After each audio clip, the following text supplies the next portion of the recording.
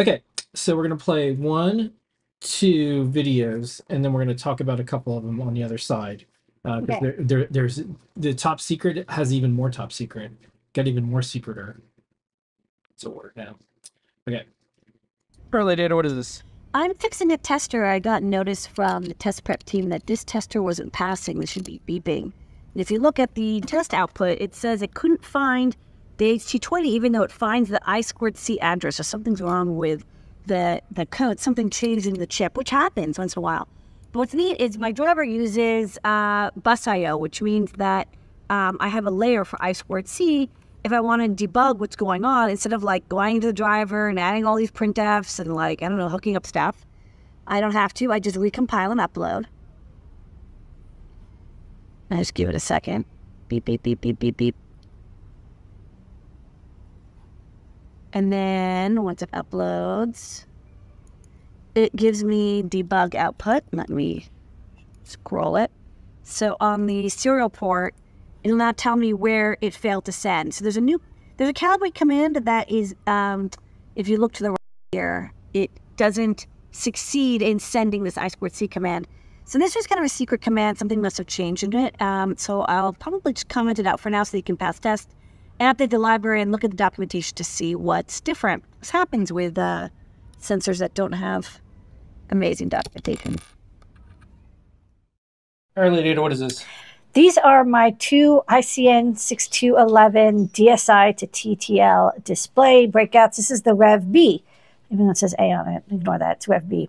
DSI connector in, and then you've got the TFT display out. This says square, and this says TTL. That's because there's actually kind of two standards-ish for displays. So this is like your standard TTL display. You know, it always kind of looks like this with this little like L-shaped connector over here.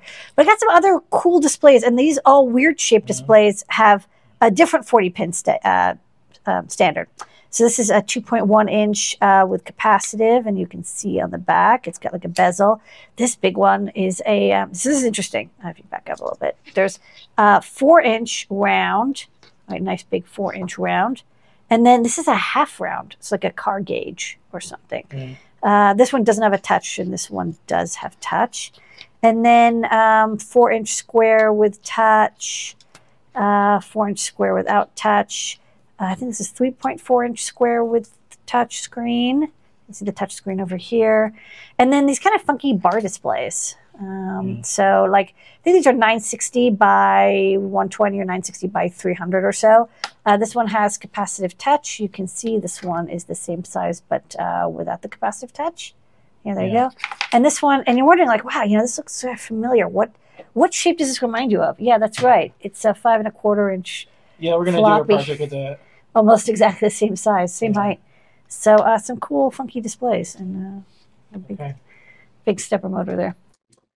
Yeah, so we're gonna do it. It's coming. Yeah. Well, the other fun thing is you could have the screen come out of the drive too. So someone we thought of this, but then also someone mentioned this on the socials. They're like, oh, you could have the screen sticking out and show what floppy you're emulating. Yeah, we did that floppy disk, the 3D printed floppy disk, so we can make it for real.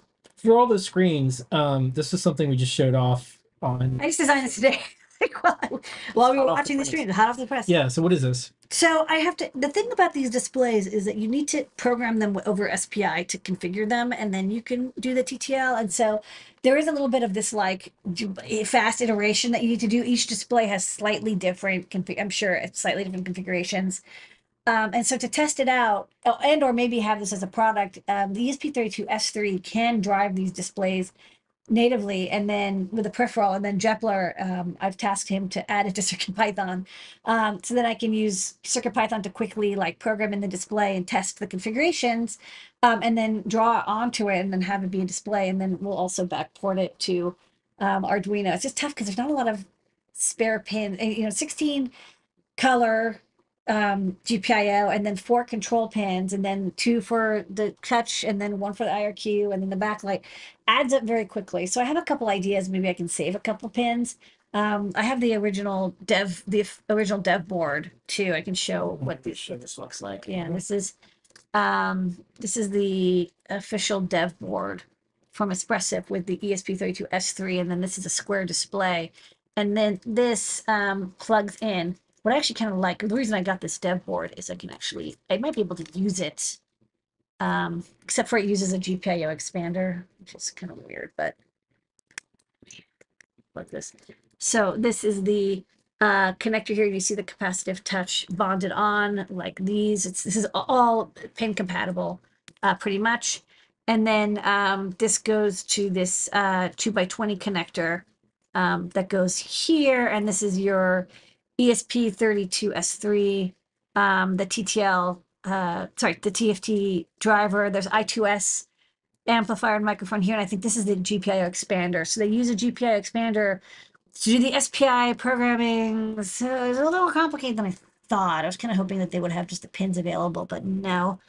So I'll figure out how to do that. But this is kind of a neat demo. What's nice is that I can still use this for hardware, and I probably should support the TCA 955 as the expanders. This is their touch demo, which is kind of nice. And then this is like a little NeoPixel selector here. You can select the color, and then you can do the brightness. Bright, not so bright. Bright, not so bright. And then there's this other configuration, and then you can. This is, I think, is LVGL. Yeah. Which does there you go. Configuration, so you can set up the Wi-Fi. And it has a clock, and it uses Wi-Fi to get the time. Hey, that's the time. Anyway, so that's some stuff. I just got this today, so I might get this programming, and then I'll order these PCBs. This will be like without the expander, very much easier. I mentioned this before, and not gonna name and shame or anything, but there's websites that sell all sorts of weird different displays, and they just don't work, and people get them and they're angry, and they don't like, we couldn't do that and we wouldn't do that, so we wanted to why hasn't Adafruit had round displays? We want to do it right. But last up, let's talk about something wrong.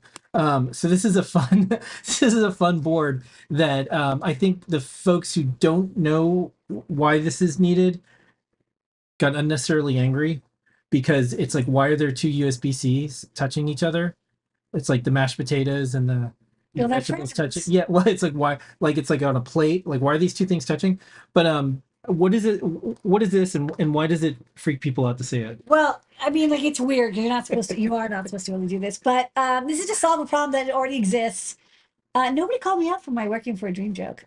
So this solves the problem of some devices. Someone did the GIF that says, "I understand the reference." Oh, okay. There's a GIF for that. Okay, I like. Who knows? So the USB-C has these resistors that are on the CC lines, and you're supposed to have these 5.1K resistors that tell the power delivery, the laptop or the power supply, to give it 5 volts, 1 amp. And some devices don't look for the resistor; they just always put out 5 volts, and so there's no like configuration, and they're like, "Hey, it's 5 volts out," and you're happy. But some devices that we have don't have those resistors. And so when you plug them into a proper USB PD device, such as a MacBook or a Mac power supply, or good quality, like this USB power supply you have here, this is like a proper PD power supply. It just doesn't work. And you're like, is my cable bad? And it's like, no, people like save 0.004 cents. Congratulations. And then put the resistors on. But you can't do anything about that. And the reason we noticed it didn't work is because they used a USB A to C adapter. And inside that, the USB PD isn't used because it just gets 5 volts from the USB A, which doesn't have power delivery negotiation. And so this basically has the 2 USB connectors, and everything's connected through except for the CC lines. The CC lines are brought out and connected to separate 5.1K resistors, and so each side is going to see as if there's like USB like 5.1 K resistors on it. And so you'll still need a cable, but then if you put that in line, it'll solve the problem of like, why does it not work? And I wanted to have one be a plug, but I couldn't find any good surface mount, like mechanically strong surface mount plug connectors. Like, they all needed to be in a case. Yeah. Anyways, So some folks got in an argument in like the YouTube comments. So I just turned off the comments on that particular video that's funny. because they were being mean to each other, and then someone's like, "Well, it's Adafruit's fault. The USB-C spec is messed up." It's like, no, it's not. I had nothing like, to do with it. like it's really not. So I just people couldn't get along, so I just turned. Wow, really? Like Steve Kid? No, it was like a full-on like hate thread. Like, Were they angry at the USB-C spec? yes, they're like, well, this shouldn't be needed, and it's like if you know if they would have the same, like it went on and on. Right. Look, I mean, I agree that like they clearly wasn't Things didn't work out. It didn't really work out, but you know, even the Nintendo Switch had them wrong the first round of the Nintendo Yeah, Switch. I think it's Amazing because how few things got it right the first time around. I think when people think about like USB-C and power cables and power supplies, it's because it's such an intimate thing. It's in their homes, and they're just reminded every day in some way that it's like this my Frustrating. thing near my alarm clock doesn't work. It's like, and they just want to blame someone. Anyways, Yeah. that's our top secret for the week.